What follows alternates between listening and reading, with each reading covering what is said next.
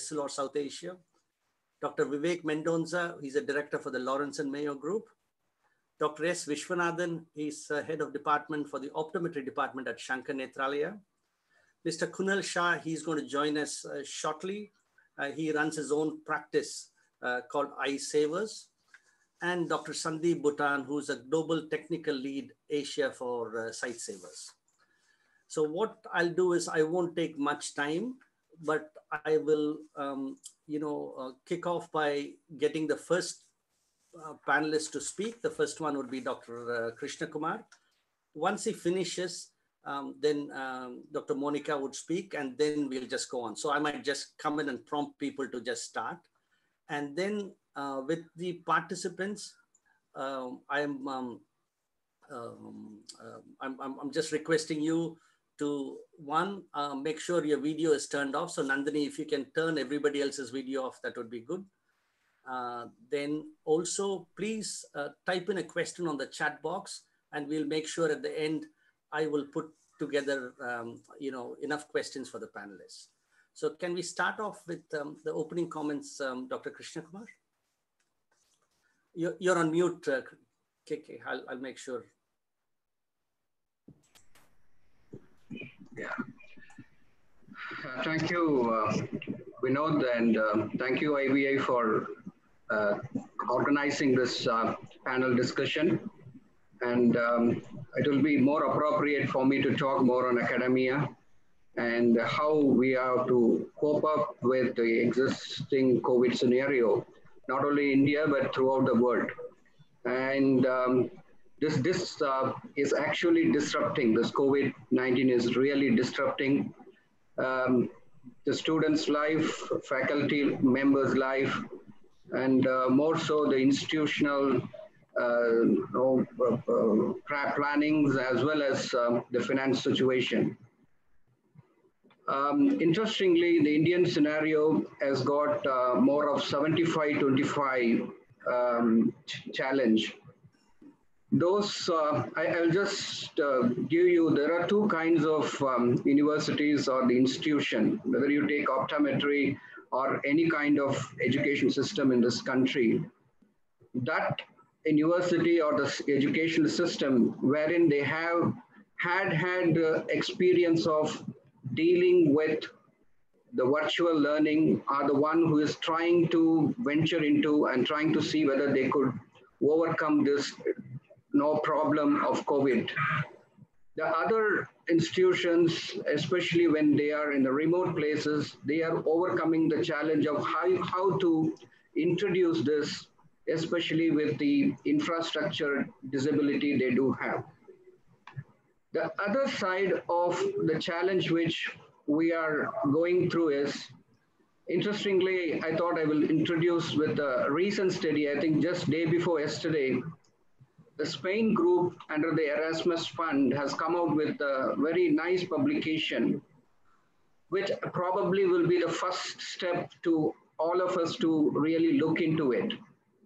So the study is all about during the COVID-19 confinement, especially for students, the initiatives which has been taken by various institutions throughout the world, especially on teaching and assessment aspect, had been looked into that study. And the first and foremost, of course, it didn't go through the peer review. It is more fresh paper which has been got published, but I think it will go to the peer review later. It's a unique thing in publication world, but the paper was well written. It is from Spain, Madrid.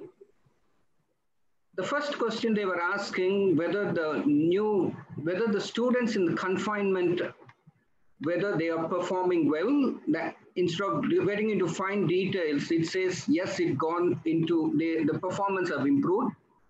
If so, whether this performance is because of the learning strategies or the assessment technique, they did compare, the study was well done, it was compared with the previous years also. And it says more than learning technique, more than from the point of view of the faculty or the assessment technique, it is because of they use the word autonomous, or you can use the self-learning ability at this crisis situation, which can be accounted to various things. It might be a new beginning, so students got interested, or it can be because they have the fear or they have adequate time, maybe anything of that kind. And they say it is because of the self-learning strategies which students themselves have created, probably is the reason for better performance. And they say the grades also have improved compared to the thing. When we looked into our own experience in optometry, where we were in a position, especially in our institution, we were in a position of completing almost 85% of the portions. We have completed now everything. And we are in a position to conduct some of the assessment we call continuous assessment, third component, and we are into whether we need to conduct the final through any of these methods. Now, this method, so far, we found that the performance has actually improved. When we looked into the feedback from the students, they said they are comfortable. Of course, the biggest challenge we have is we don't have any method to clarify whether they have the cheating, or they are cheating or not. Of course, it's all time, but still the challenge is there. So what I feel is this is the big challenge we are waiting for. There are a lot of information so given. We may next round I will be talking about what are the initiatives UGC has taken, what are the recommendations we have taken, and overall from optometry how we have to learn. Thank you, Ramesh. Thank you very much, KK, and thanks for making it short and very, very relevant. So, Monica, do you want to just continue again from the academics perspective? Yeah, thank you, Krishna Kumar, for telling in some of the things. But as a university, a few challenges that I would like to bring in now. Of course, as Dr. Krishna Kumar just said, it is a big challenging time. Suddenly, one fine day, we all announced that we all have to be locked down, sit at the home. And at the same time, till date, we do not have directives from UGC. When do we get the students back? The COVID has not ended up, and they cannot, the whole essence of a university or a school is gathering. And by any chance, they cannot risk it till they are sure they can let people come back. So it is a possibility August or September when the student gathering will come back. The whole semester had to be taught. So everybody went online. And one fine day, we handed over these online platforms to our faculty and to our students. So the challenge was both had to learn. The good side was they both learned. So there we see the whole blast of webinars happening, and we learned a new era of things. This will bring in a positive change. This is what I see the future will now come into. That we will now in optometry also bring in online education, especially the continuous education. The continuing education for a person who's graduated, working at a place, to come in and lies and have certifications like this. But what is missing, as Dr. Krishna Kumar said, is the practical hand-on. Self-guided learning, assignments, uploading things, teaching these webinars, they are making an impact. We see almost 100% attendance, which we do not see in a regular classroom mode. But what is missing out is the hands-on. We are all skill-based professions. We can teach in a course of pharmacology or community optometry, but unless we bring them together on a hands-on session, we cannot complete our things. So this is the kind of a blended learning pattern which has to be brought in. The other scenario where we see is hospitals are not going to come in so soon. It is not going to be easy to bring back the students into the practical training of hospitals. The whole format of working at the hospital will change. We will limit ourselves, and every time now we are learning the remote methods of eye examinations. We'll have to restrict our slit lamp examination. We'll have to ensure that our students and everybody is not exposed and we don't go so close to each other. Another scenario is the optometry students are majorly been involved in community activities. They are the ones who go into the camps and learn and outreach. Now, I don't think outreach is going to happen for quite some time. The community activities are not going to come in so easy.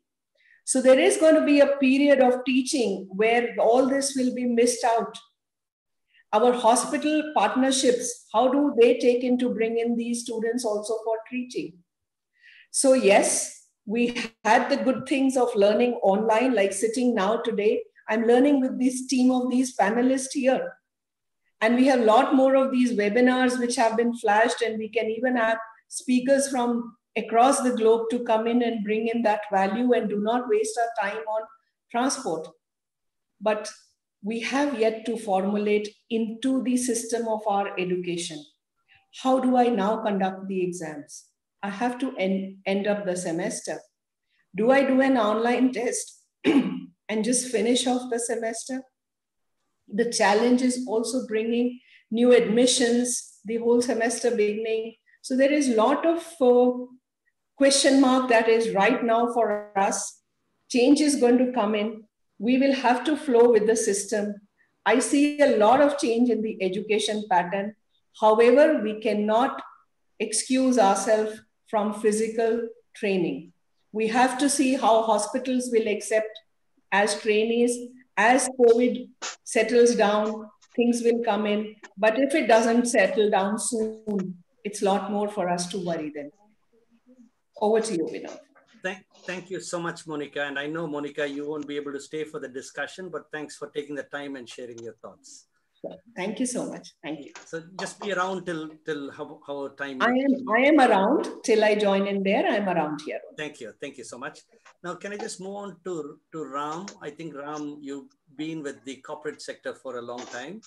So, from the corporate sector perspective, if you could share your thoughts.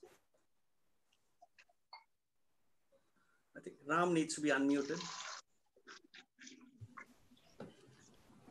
So, good morning to all, and it's a pleasure to catch up with people. Of course, I would have preferred catching up with non-COVID situation, but I guess this is the best way to do it. And so I think we have made the best use of a situation which today has hit all of us. So I will be specific to the optical sector, and maybe I'll touch a bit on the macro factors. But the optical sector, if you look at the optical retail, is going through a tough time all across. In the sense, in India, you have organized retail and also independent retail, and we have hospital associated retails as well. And all of them, this is the first time I see that everyone is hit across in the same fashion as never before. Probably the reason is pre-COVID, I think we already had issues in the industry because of the influx of the online business, which actually was done in order, the business was not on a level playing field, and they were actually doing business on acquiring consumers. In that bargain, they were losing money, but the investors were putting in money. And in the end, the whole game was to get a threshold of consumers, and by which they would get the size, and then probably the profitability. So as on date, no online company in India in opticals are showing profits. So, and they have accumulated losses, quite significant accumulated losses. So that has also hit the industry a lot in the last 2-3 years. And added to that, the COVID has come in. So that's something which we need to take issue of. Now, as we go along post-COVID, what I see it is that it's not going to be a cakewalk now for next 2 quarters. It's going to be a slow process. But in the bargain, also, there is some flip side to it, because out of the 739 districts in India, 300 districts today is COVID-free, according to the government. So we need to target these kind of districts to see whether we can accelerate eye care in a faster way till such time the other districts come into picture. And also, I think there's a lot of stimulus which is required for the industry today, because the rentals and the salaries are the biggest component of the MSME. And that's something which people need to look at. And the government, there's a request already given by the association in order to request for a stimulus for the industry, which is today hovering around between 12 to 15,000 crores. We are not a very big industry, eye care industry in the optical sector compared to the rest of the world, but rest of the world as well as rest of the other industries in India. But it's been growing at around 5% year on year for last many years. But now this is going to be a challenge where we need to get the support of the government, and the stimulus is very much required in order to make sure the salaries are paid. Normally, typically in a business, you have a 20 to 30 days of cash flow in your business as to sustain. So that's how it was sustained for about a month. So now people are going to face that, but I guess we will have to live with this for a while and see how we can come over it. And last but not the least, I think there's a huge opportunity now for Make in India, because 95% of our products are imported and mostly coming from China. And so if you're able to get Make in India happening in India for opticals, I think allied industries as well as the large and FDIs can come in, the large and MSMEs can invest. I think it's going to be a win-win for the country. So opportunity there in these kind of difficult circumstances as well. Over to you, Vinod. Yeah, thank you so much, Ram. Now, before I pass it on to Vivek, can I ask the audiences, please type in your question. I'll kind of table them at the end once all the panelists speak. But in your question, please mention your name and any institutional affiliation. Over to you, Vivek. Yes. Good morning, participants and esteemed panelists. I'm Dr. Vivek Gerard Mendonca. So my experience over the last 28 years is in starting schools of optometry. We put up the first degree college of optometry in Maharashtra, Bharati Vidyapet. And I have been involved in promoting optometry to a lot of science colleges across the country. Today, we at a peak time, we were graduating more than 3,500 optometrists per year.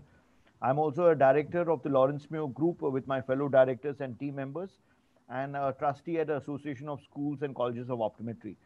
So I have got just 3 points to make. One is tele-optometry is going to definitely boom. It's going to break down the borders and barriers which we had with rural India.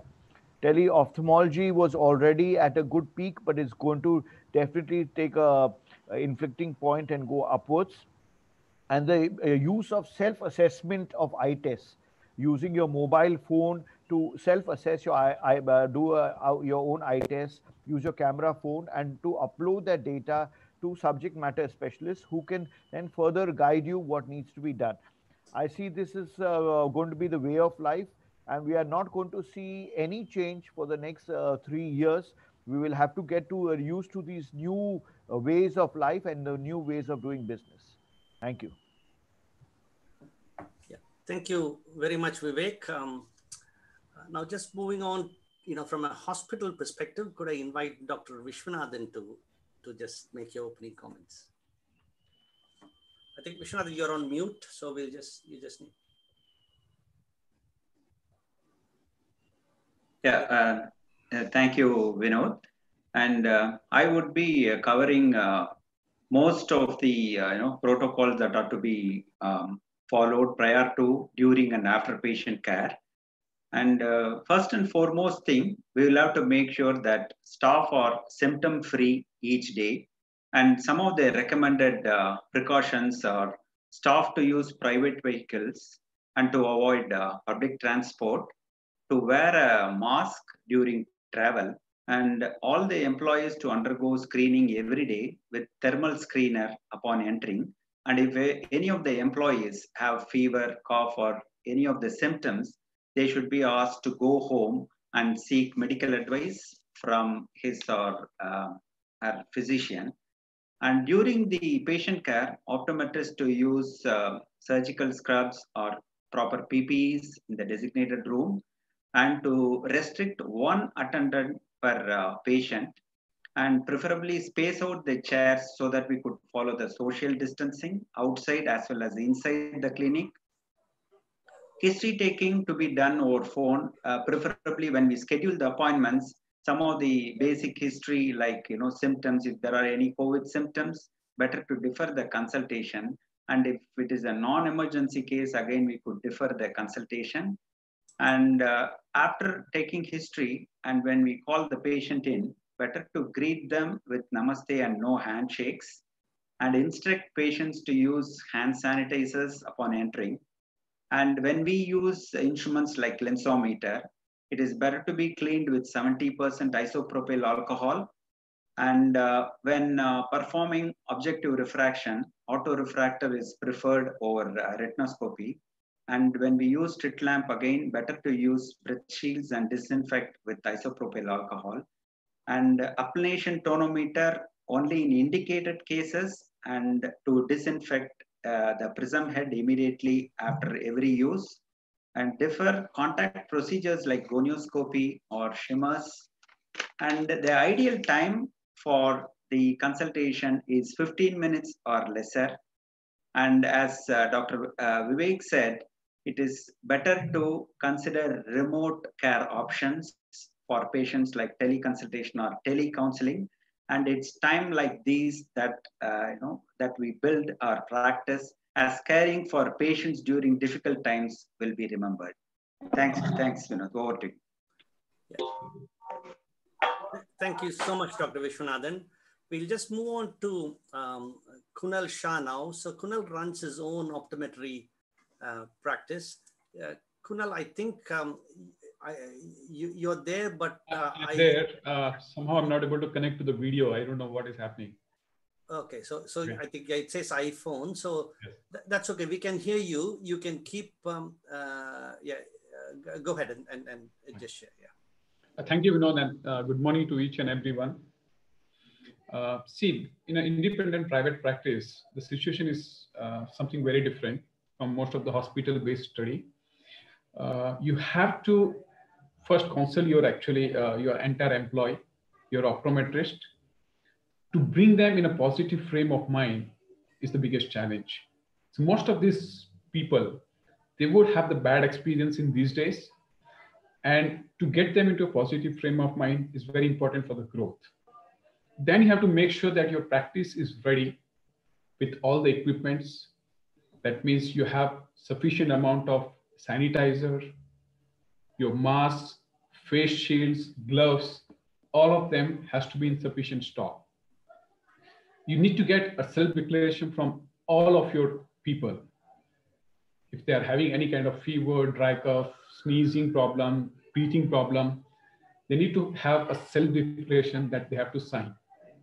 And once that is done, you can actually venture out and tell to your patient that you are ready to work now and you are open for consultation. The message has to be very loud and clear on that. The second message that has to go to your patient is that you are clean and disinfected. Your premises are safe and they are sanitized. There can be a very clear message that is put outside, that has to be put to your social media marketing, that has to be put through emails. So most of these good practices would have a software, and you just have to shoot a message to your patient that not only you're ready, but yours is a disinfected zone and it is safe to actually venture into it. That would be the most important challenge for a practice today, to get your patient back in. Then you also need to give a specific appointments to the most vulnerable of the society, like a senior citizen. You can have the first hour in the morning only for the senior citizens when your premises is completely disinfected, because they are more prone to the COVID. And you need to make sure that you keep a specific slot to them. This way you can also enhance your practice.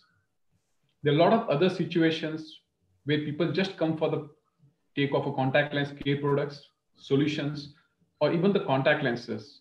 And most of these things you can actually deliver to your home. That way, you can avoid people actually walking into your clinic, which is not absolutely required. The other way of looking into is you can also keep all these stocks ready, and the patient can just walk into your clinic and just collect them and move on. So you have majority of your time to the practice where people actually require the most. The next thing is to install teleophthalmology in your clinic. In that way, you can, majority of work you can actually do sitting at your place. So this way you can actually enhance your practice. Over to you, Vinod. Thank you so much, Kunal. Hello. Yes. So, More I think, sorry, I think okay. We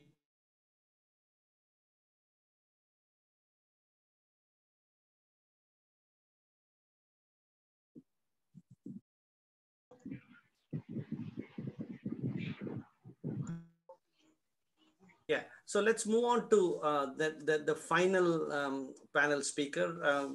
Sandeep, from an NGO perspective, a big NGO like Sight Savers, where do you see this taking you organizationally and in terms of what you do there? Thanks, Vinod. I mean, lovely looking at getting so much of information from this entire panel.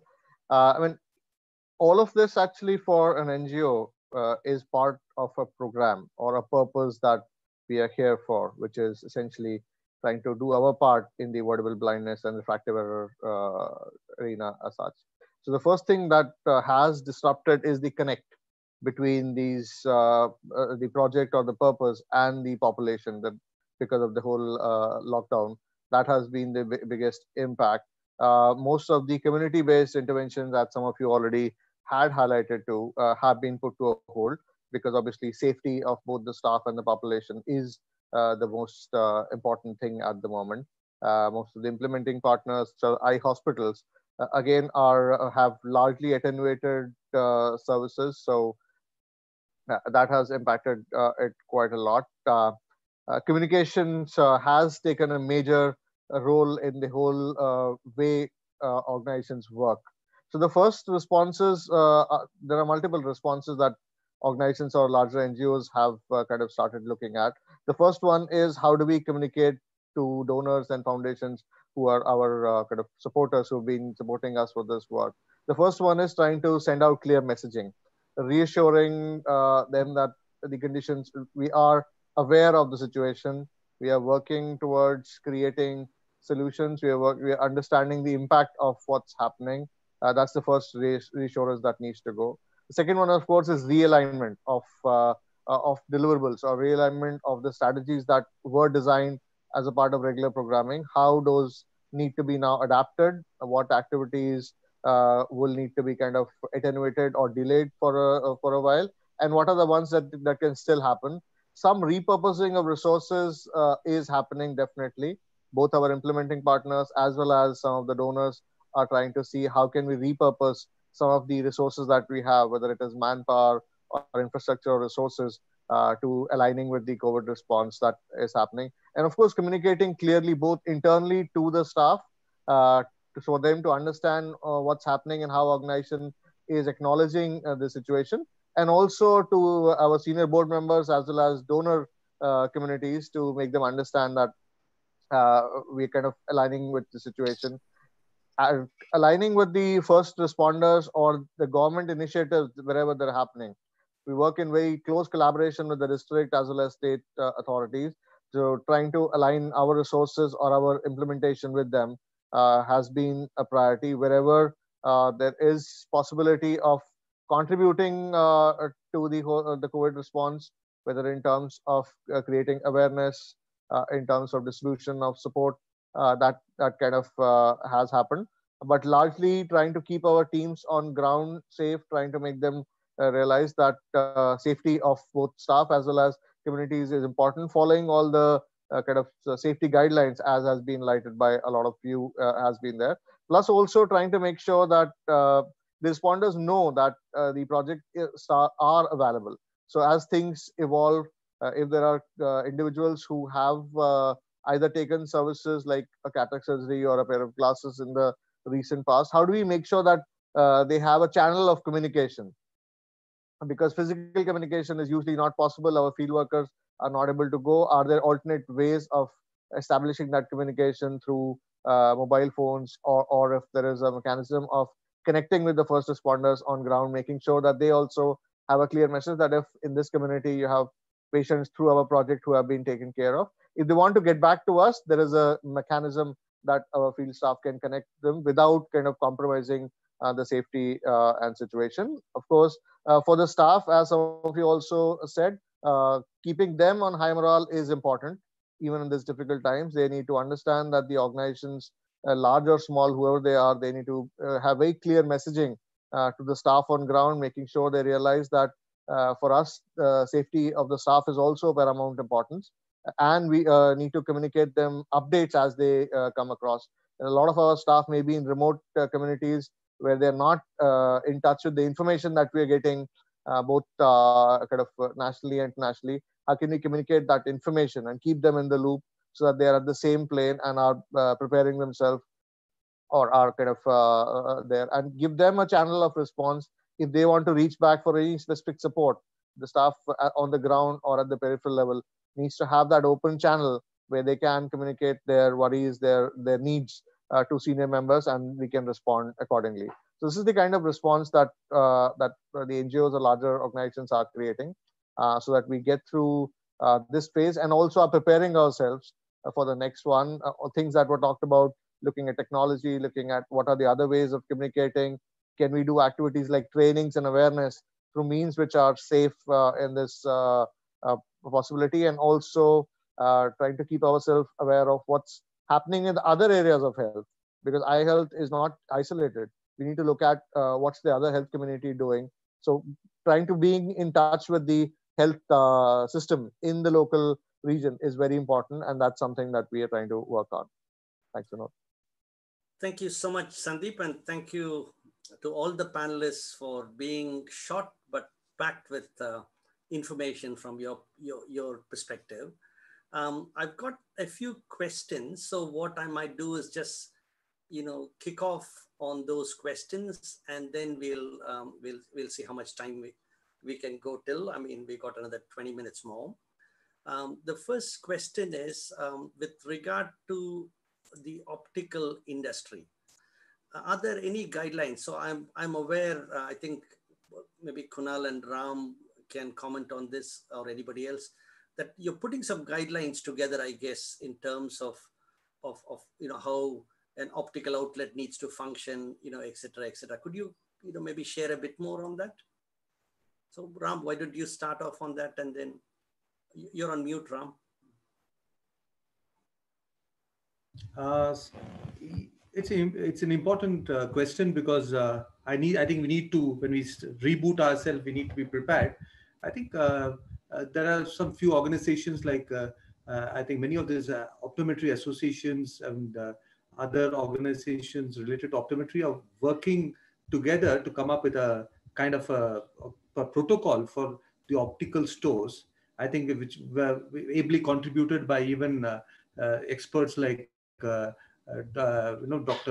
KK and Vishwanath and many others. I'm just taking names here from the panel, and maybe even Professor Monica would have also contributed to that. I think I guess it's more or less ready. It should be out perhaps today or tomorrow, so that we are prepared with the protocols. It's only a guidelines, and so that people are ready with some basic information. Ram, can I add to it? Yes.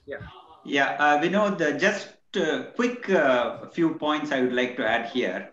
See, some of the guidelines I think I did mention during the talk. I don't mind repeating it, like, whatever I said about the social distancing, or to avoid crowding, and to sanitize hands and wear masks, are the same as covered earlier. Some of the other points I would like to just highlight. For example, to showcase products, you could probably showcase it in a tray, and not allow patients to have access to the display counter like before, and probably shortlist frames, like up to 5 frames, so that it is easy for you to disinfect. Earlier we used to just replace the frame in the display counter immediately after every use. Now you can't do that. Why? And what we suggest also, we have prepared a SOP, and what we have suggested is the used frames or the pupillometers must be disinfected with a disinfectant. And when we take IPD measurements, it is better to use face shields, and immediately after every use to disinfect. And it is when we collect cash, better to encourage the digital payments, and to avoid hard copies like bills or order forms. So these are some of the guidelines, that are to be followed. Over to you, Vinod. You wanted to say something? Yeah, go ahead.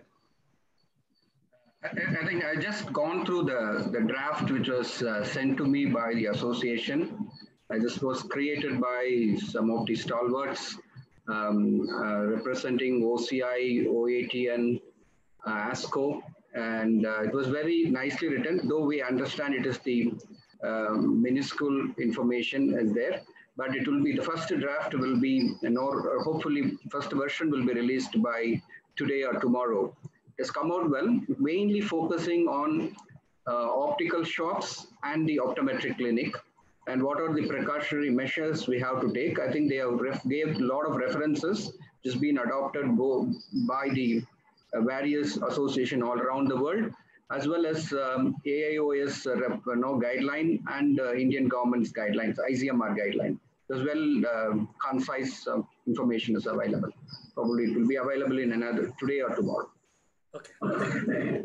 Thank you so much, KK. And now the next question is, maybe I'll get Sandeep and Vishwanath for you to respond first. Vision screening camps. I guess a lot of organizations used to run a lot of camps. Now those camps are going to get affected. So what do you think is the way forward there? Maybe Sandeep, you want to go first, and Vishwanath, you can add to it? Yeah, sure.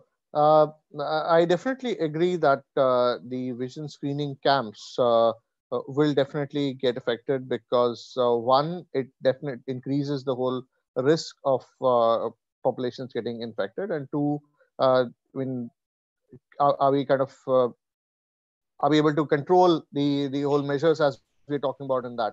So maybe an alternate way, and again, if we look at the whole way organizations like SciCERS, for example, have been looking at vision screening, we've always been saying that anyway was never supposed to be a long-term kind of strategy. Long-term strategies were to encourage people, more and more people, to start visiting fixed facilities like vision centers, like primary eye care units or whatever, so that we can maintain a proper kind of barriers there. We can, let's say, create more standardized workflow environments. So it probably may encourage those things more often, and because we know that in primary care units, whether they're vision centers or any kind of primary care unit, managing the guidelines as you would be mentioning would be slightly more viable in the whole compared to the kind of core community based project. So maybe we will encourage the more facility based screenings and create more awareness around the communities so that they can then start approaching the facilities. And of course, for facilities, the guidelines that the scientific community and the groups are producing would need to be reinforced, so that in the community settings we are still able to apply them. They need to be realistic enough and still protective enough so that in those volumes and those settings they are applicable. But I think the facility-based primary care would need to start taking more primary role as compared to the community-based outreach, which was outreach screening camps. Thank you. Vishwanath, would you like to add anything to it? I think you're on mute. Yeah. In fact, I fully agree with Sandeep that yes, vision screening will definitely get affected, but there are, hospitals which, solely depend on these screening camps and some of the cataract screening camps as well. So I think we will have to, really come out with, strategies where we could, create awareness, as Sandeep said, and then approach it in a different way, and then encourage them to visit some of the nearest vision centers to start with. And then once things improve, probably we could devise a system where we could be in touch with them either through telefacility or teleconsultation to start with, and then slowly improve from there. Over to you. Thank you. And the next one, I think there's a lot of students who have joined this session, and their first concern is jobs. How is this going to impact the job market within this sector? So I'll just leave it open-ended for who wants to comment. And maybe a few of you might want to comment, because I guess there's a lot of concern what's going to happen to the future of this sector, especially from people who are just graduating. There's a lot of people who have just joined the workforce. They're also very worried. So if I may start, Vinod, I think there's nothing to worry for the students who are just emerging now and they're going to start off, because what is required, India is a growing sector. The eye care sector is growing, and I think it is going to grow for next couple of decades. And so there's a need, and there is the reach is also an issue, and there's a need also. And so I think the issue is not that. The issue is now going to be whether are you going to be focused towards the cities and tier 1 and tier 2, or would you like to go little, stretch it down to make a career beyond this tier 2, tier 3 towns? And then, but there's a huge opportunity there. To give you an example, the top three, the cities, the metros or the tier 1 and tier 2, there are 10, for every 10,000 population or 10 to 11,000 population, there's one optical store today.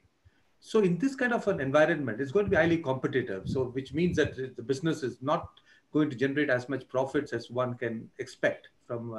But if you go beyond the tier 3, then there is going to be a huge opportunity for people if they want to do private practice, or if they want to start their own store or something like that, or you want to be associated with hospitals, or even with NGOs and so on. Because it's not that NGOs are not that, there is a purpose, and there is, I think, a lot of need for NGOs to be also to be there in India. So there's a future for everyone, and I'm very optimistic about that.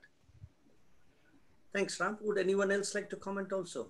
I would like to come on it, and I would echo the part what Mr. Ram has said.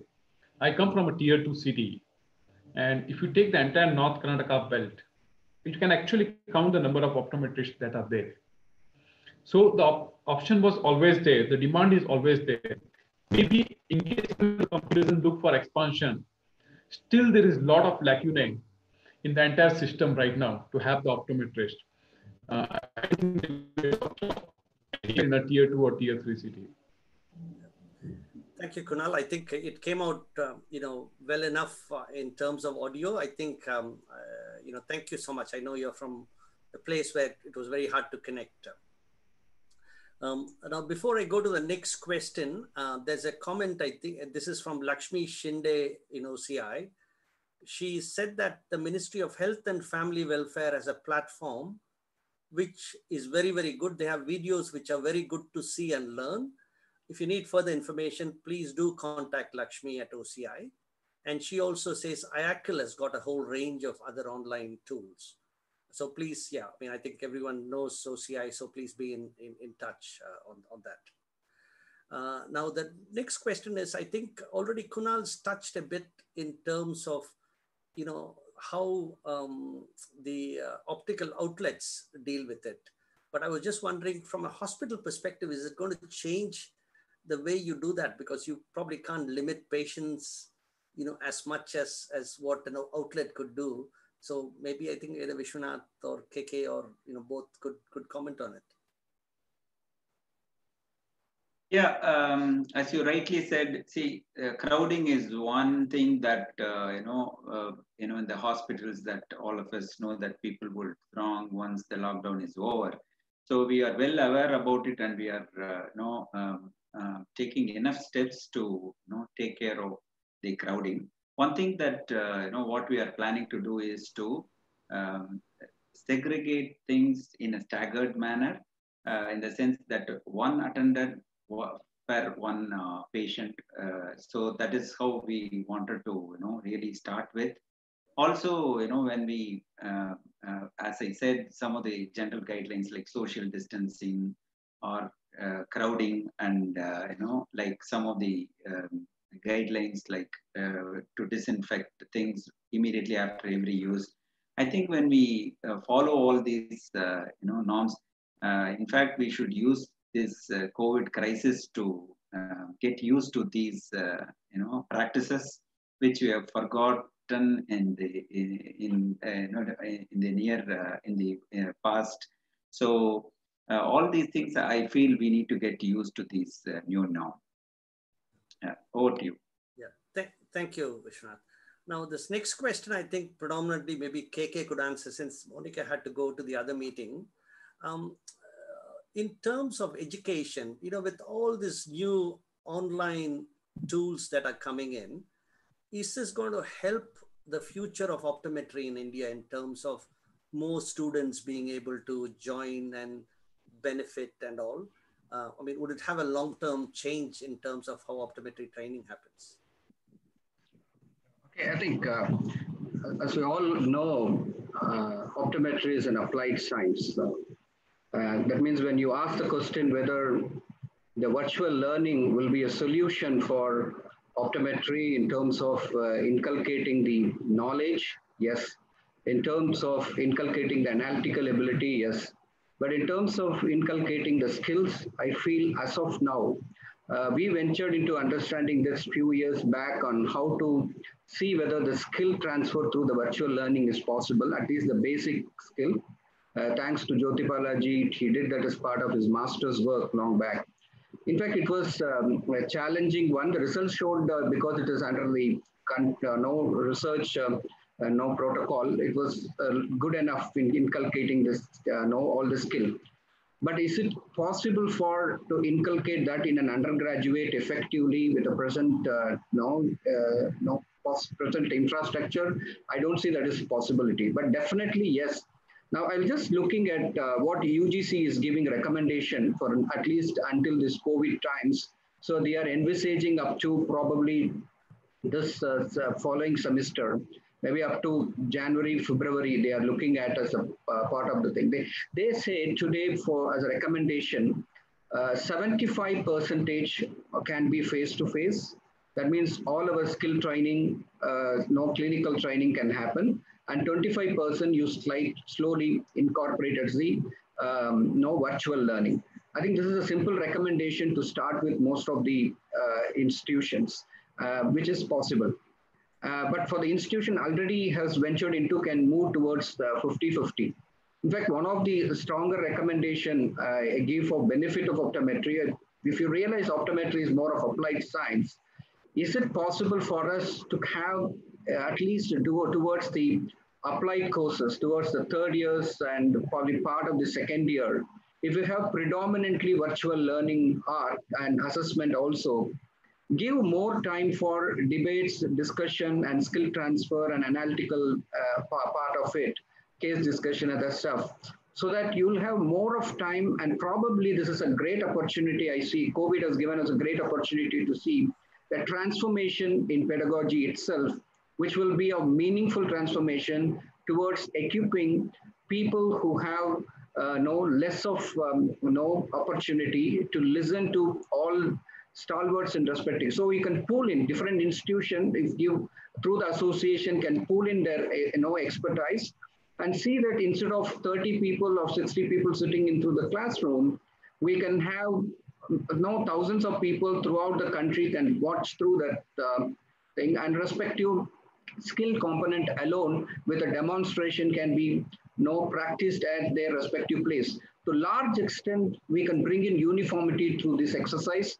Probably I see this a huge opportunity for institution. They are going to have inflow of people into healthcare. I'm seeing that it because people will like to see that they could be part of this whole story of solving the problems. I feel it is going to be a great opportunity waiting for institution to take more students. Thank you very much, KK. I think we are getting very close to the end of the session, so I'm going to actually leave it open for the panelists to say any closing words. I've got a whole range of other questions, but I guess we can't answer all the questions. But before I pass it to the panelists, just a very quick announcement. So tomorrow at 1 p.m., India Vision Institute, along with SLR, is going to have a quiz contest. It's called the IVA SLR Optometry Wizard of the Year. The 4 finalists are Preetha Ramprasad, Associate Professor at Vasan Institute, Mr. Vedalingam Ganeshan, Clinical Optometrist from Doha, Mr. Saravanan, Clinical Optometrist at Achyuta Eye Care E-Road, and Mr. Jogendra Rathore, who's a Clinical Optometrist at Clear Vision Eye Hospital in Ahmedabad. So please log in. There are attractive prices for those 4 participants, but there is also very attractive prices for the audience. There's a bunch of questions that's going to be thrown at the audience. So if you can, that's from 1 o'clock tomorrow afternoon. Now for the closing comments, I can probably suggest each person can speak for 30 seconds or something. If you want to, say something to close up. You want to start with maybe Sandeep? Thanks, Vinod. I mean, based on all of it that we are learning, we're listening to, it's very clear that as much as we see this as a disaster or a unforeseen epidemic, it also brings with it a lot of opportunities which are not just relevant in this time, it is relevant for the future as it comes. We've always been talking about using more technology for trainings, using more technology for interventions, increasing scope of services to reach out to unreached communities. And this kind of lockdown has made it, it's almost artificially created that situation that we need to now get out of our comfort zones and start doing stuff that is going to be quite path-breaking for the future of public health overall, not just in optometry or eye sciences. So the only message for me is to look at it as an opportunity and see how the learnings from this period we can scale it up to future and start seeing what are the linkages with the problems that we were facing earlier before all this happened.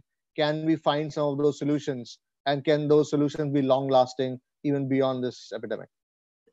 Thank you. Ram?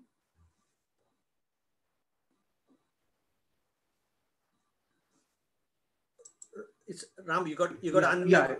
Yeah. So I guess we've got a huge opportunity now within the industry, because COVID has made everyone to play, as you say in tennis, love all. You know, when we start off, it's all going to be starting from first set, love all. So I think now the optical industry, the optometry fraternity, the ophthalmology, all of us have to come together. I think we have got in India, we have got too many things, too many places having all for a good cause. But I think somewhere there should be a good platform that where it's be unified force can really make India much stronger in this eye care sector, because it'll be seen also well in the international side.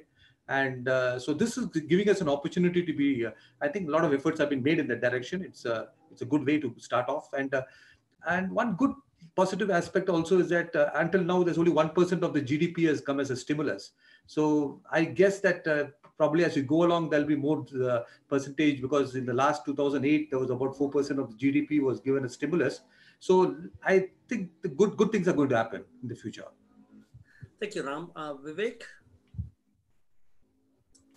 Vivek, you're on mute. Yeah, I'd just like to share two key words. There's going to be democratization of the entire healthcare system, which would have taken us another 20 or 30 years to achieve.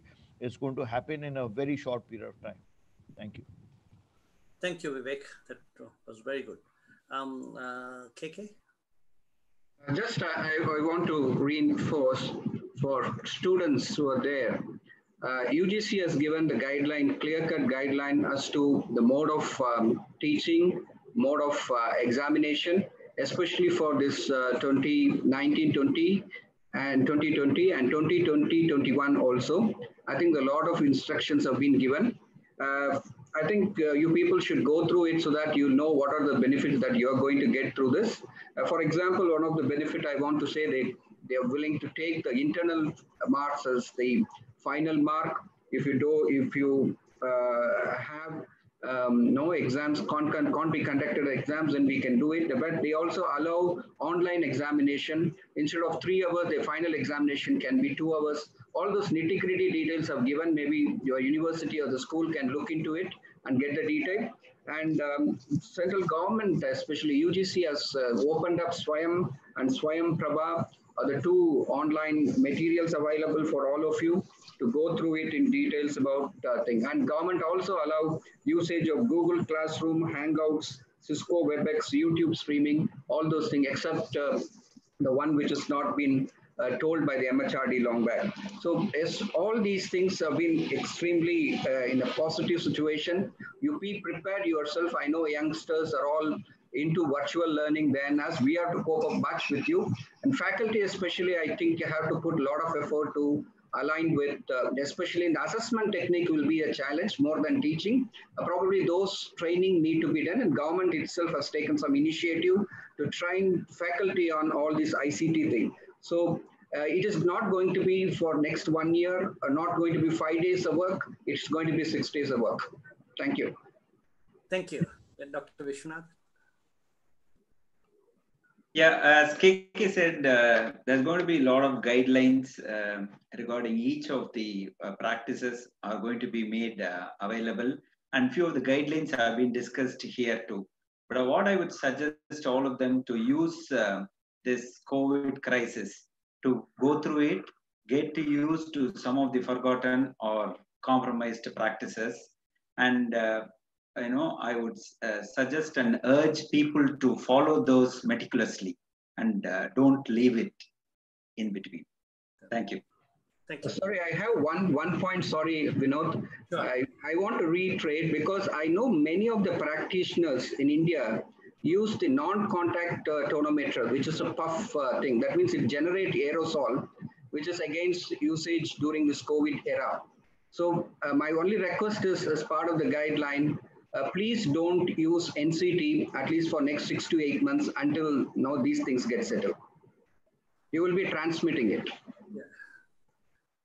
Thank you. Thanks, KK. Kunal, you're on mute. Yeah.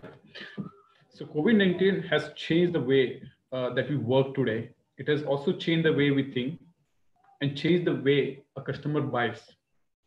So it would be very important to understand the customer need. And in case you understand the need and you can have a proactive approach, you can actually take the market. You don't have to worry about the revenue and the profit.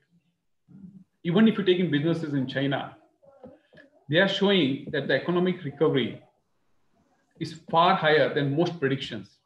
With this in mind, it is necessary to prepare now in order to best benefit in the future. Thank you very much, Kunal. Thank you very much, panelists, for your time and for sharing in your knowledge. I hope all those who joined, benefited from it.